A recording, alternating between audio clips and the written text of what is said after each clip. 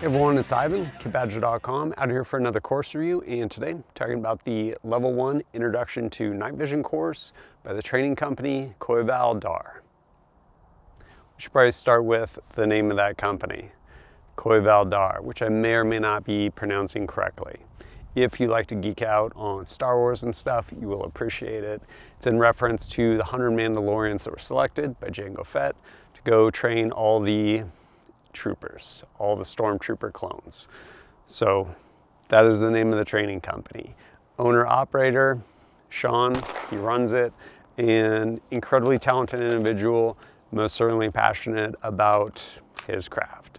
So this first course is a level 1. It is basically introduction to night vision. And to that end, it was structured to where there was a number of hours during the day. And then in that transitional period, as right after sunset, as it was starting to actually get dark, there was a block of lecture, which, I don't know, probably all said and done, probably about 2 hours, and then flowed into the last half of the course, which was, of course, during the nighttime. And basically the opportunity for you to put what you had practiced during the day into application at night, under nods, and a big section of learning right there in the middle. So first thing was first, we ended up going out there, and initially safety brief, kind of standard fare, med brief, pretty involved med brief to include evac plan, all of those things like that. And then kind of got into it, initially starting with confirming zeros with day optics, as well as any day lasers. And then from there, pretty much started working on some different drills. I wish I had a bunch of footage for you, kind of showing you what we were working through during the day, but I don't, in part because on the one hand, I was really fortunate. Super small class, myself, one other student. Because of that, moves really quick. Usually when I'm in a larger class, people are sitting there jamming mags, doing whatever, and it gives me more opportunity to go set up my camera, do all those things. So regrettably, I don't have a bunch of footage from what we did during the day, but for the most part, we ended up replicating it at night.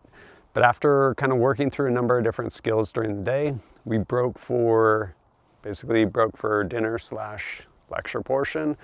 And honestly, that's the money portion of this introduction to night vision course. Incredibly in-depth in a meaningful way as far as night vision, like holistically, one, how it works, what you can actually use it for, how you can employ it, and then also, which is huge, basically what you're looking for in night vision. So think of breaking down like a spec sheet basically, and it's like, okay, like this is actually what these numbers mean in reference to the tube that's in this PVS 14 or RNVGs, whatever they may be. Really, really interesting stuff. One thing that definitely came across during that kind of lecture block was, one, Sean's obvious passion in the subject, and two, his knowledge of it. Started out kind of, again, big picture, like this is how things work. Like here's the light spectrum, this is where we fall into the infrared spectrum, dipped a little bit into talking about SWIR, shortwave IR, basically a little bit further on that spectrum, mainly used for military, things like that. And then got into kind of how it works. So photocathode, your microchannel plate, and it's kind of like, okay, like where is this going? Well, it's important because everything builds on that. So if you're actually interested in night vision and want to purchase some, having this baseline understanding allows you to ultimately make more informed decisions. Because from there, we basically went down what all those different numbers mean. So if you buy good quality night vision, like tubes from L3 or something like that, you'll end up with a spec sheet. And the spec sheet will go through all these different things. EBI, it'll go through like line pairs per millimeter as far as like resolution, signal to noise ratio, all these different things. Sean did an amazing job breaking down exactly what all those things are, what they actually mean, like in a layman's terms. And then in addition to that, what really matters. So for example, like L3, for example, has some different ratings, like I think it's U18, U20, and U22. And those are in reference to a baseline figure of merit. And that baseline figure of merit is made for people purchasing huge batches. It really means nothing to the consumer. But conversely, EBI as a metric, as well as figure of merit, which is, I want to say, I'll double check my notes before I misspeak, and I took a bunch of notes during that because there was so much information.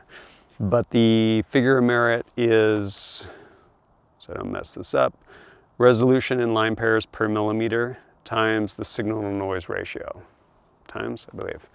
And so that basically is giving you, kind of in a snapshot, like a pretty good idea of the quality of that tube that you're looking at. And then that combined with EBI, like I said, there's a lot of different factors going on there. And I'm not going to go back through his entire lecture. One, it wouldn't be fair to him. Two, I would mess it up. And yeah, I will not go back through it. Tons of great information there to include different things also as far as beyond just that night vision portion, as far as your tubes and looking at spec sheets, things like that, but also lights and lasers.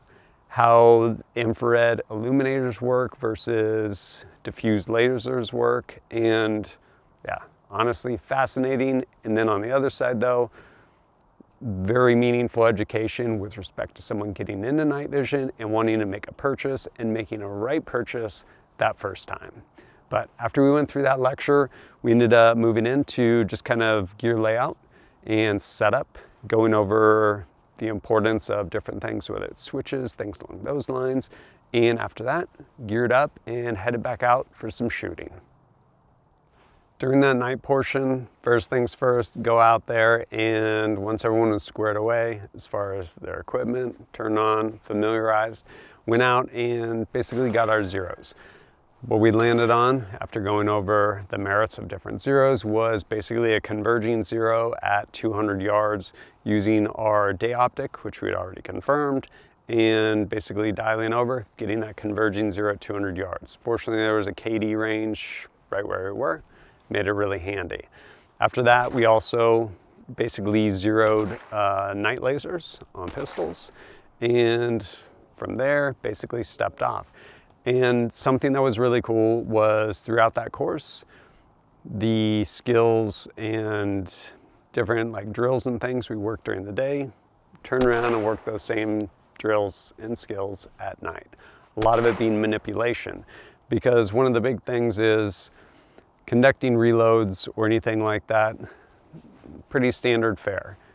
When you throw the element of doing it under nods into the mix, it becomes exponentially more difficult. And so a big part is just familiarization with gear and solid manipulations, being able to ensure you're manipulating the safety when you can, or when you need to rather, when you can in the sense of malfunctions. And yeah, working through all those things. The other thing that was definitely emphasized was the use of switches, like switchology, the way their switches are set up and the way you use them. And so the ability to use whatever switches, whether it's on your pistol or on your rifle, and being able to manipulate them from one side, or if you end up switching shoulders, manipulate them from the other side. And something that was cool was transitioning from the day into night, again, working basically those same drills, it was really emphasized to use the switches during the day. So with your pistol, for example, using that illuminator, because even though you're just projecting white light and maybe you don't need it right then, you're getting a good rep on doing that. So then when we transitioned into the nighttime portion, present up, this time emitting infrared light, break those shots, and just getting those really good reps in. To include using the illuminator on your rifle, whether it was actually like a daylight visible laser, which I did not have for this course, or just manipulating your actual flashlight during the day and then going into that nighttime, being able to use, either flashlight or laser or both, depending. So work through a number of different drills, get in a lot of really good reps. Another important skill we worked, of course, was transitions. Basically going from your primary to your secondary when it goes down. And those under nods, if you've never done it before, can be challenging, especially reholstering when you can't just look down trying to find it. And no, some really good reps there too.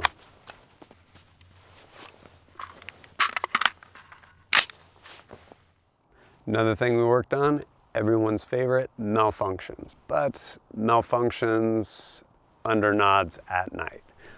Definitely presented some different challenges.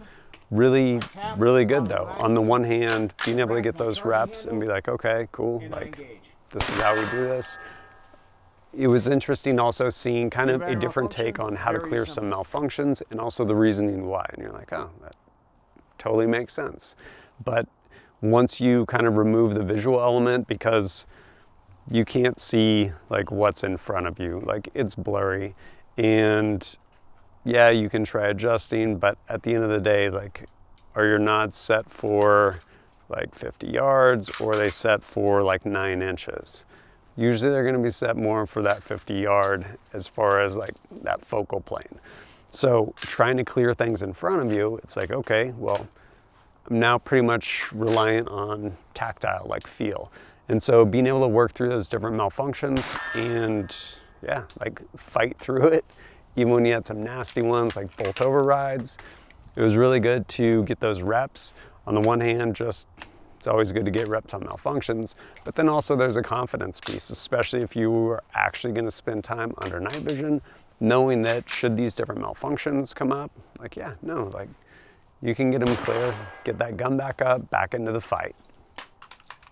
We also ended up spending a little bit of time while shooting, basically wide transitions from a target over on one side to a target on the other side, and making sure we actually manipulate, again, lights, lasers appropriately, so we're not emitting across that entire path. So find our one target, emit if we're going to, as far as laser or illuminator, or if we're gonna shoot passive, and then find your other target, engage that. Fun little drills.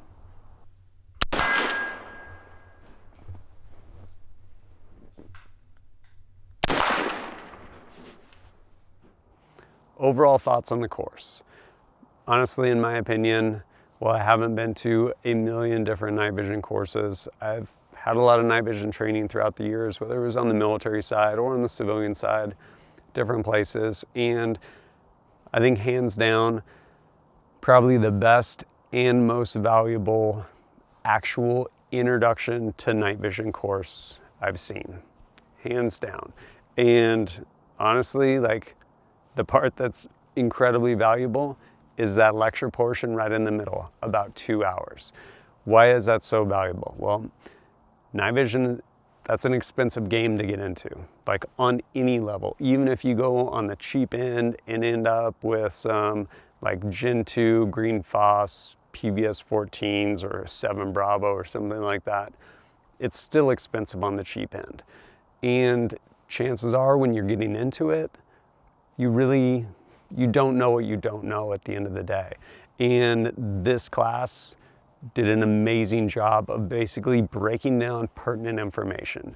Not like, hey, this is a like Gen 4. Like, you know what? There is no Gen 4. So if you see someone saying, hey, this is Gen 4 night vision, like, nah, that's bullshit. It's marketing.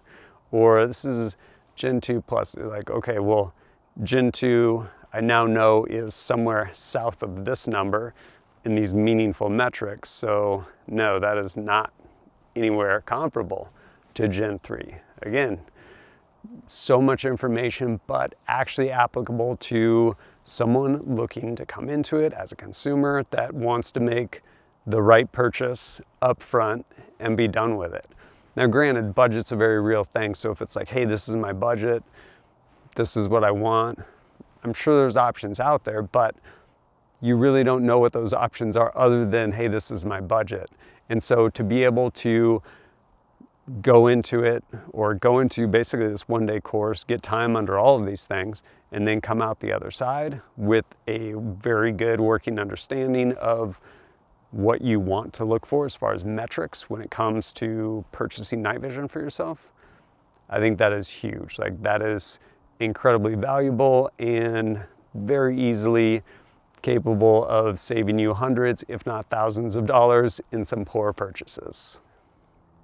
With respect to money and equipment and this course, it's a paradox, right? Because you need night vision equipment to attend, but at the same time, while you're there, you're gonna find out all this information that essentially is equipping you to make a purchase, but you already showed up with night vision. So where do you go from there? Well, through a partnership with Shooting Surplus, you can basically get a discounted rate on renting gear, which will allow you to then come attend the course, be able to look at spec sheets, look through the equipment and be like, oh, like this is this, like put those things together.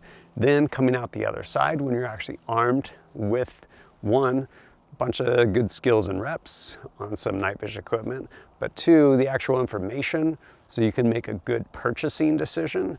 At that point, you can go back to, if you would like, to Shooting Surplus and get a little bit of a discount making your purchase there. So once you actually know what you're looking at, you can turn around and make a good purchase and actually save some money. So pretty good deal there. Something else pretty cool that made the course flow really well was showing up and getting basically given a target rehab kit. One of these DACA pouches, 3 different colors of tape to tape up the different targets you'd be shooting, as well as a field notes book for taking notes, pen, as well as 2 Sharpies for marking targets.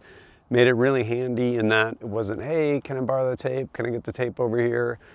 No, like everyone had their own rehab kit and pretty much bomb-proof DACA pouch, so this could sit down in the snow next to your target. Everything was kept nice and safe and not wet, and yeah, made things basically flow really smoothly. Who do I think this course is good for?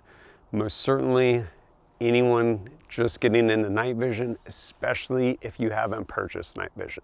But even if you have, I think it's still really valuable because the information there is very concise, easy to understand, and applicable to the end user. Whether it is in the sense of, hey, now I know and understand like how diffuse laser is working versus my LED like IR emitter, or different things along those lines. And especially if you're making purchases, information broken down in a meaningful way. So as a consumer, you can actually make good informed decisions on purchasing that. Beyond that though, lots of really good skills on the range too. Whether some of it honestly just kind of training mindset as far as manipulating your pistol or rifle and kind of switchology, things like that, being able to work through those things during the day as well as through night, malfunction clearing, all of it, amazing skills. But for sure, I think first and foremost, this class, tailor-made for someone just getting into night vision, especially if they haven't made that purchase yet. If you have made some purchases, you might come away from this class being frustrated because of money not very well spent, but you will be armed with a lot of knowledge so you can make good choices moving forward. If you get a chance, I would encourage you to check one of his classes out. As far as course schedule, a lot of the stuff is scheduled on the basis of students. So students will reach out and say, hey, this is what I'm looking for, level 1, introduction to night vision, and they'll end up getting scheduled. But definitely worth checking out, I think. And if you appreciate my content and want to support it, I greatly appreciate it. Whether it's just liking and sharing videos, or if you want to support me directly through Patreon, really appreciate that. Helps me go out, create more content for you, and over there, you get basically early videos, get to check them out before they get released. Occasionally special videos just saved pretty much for the patrons, and also an active Discord over there. So if you have questions for me, happy to answer them. Probably not down in the comments section, but I'll be over there on Discord. And as always, thanks for joining us at kitbadger.com. Look forward to seeing you next time.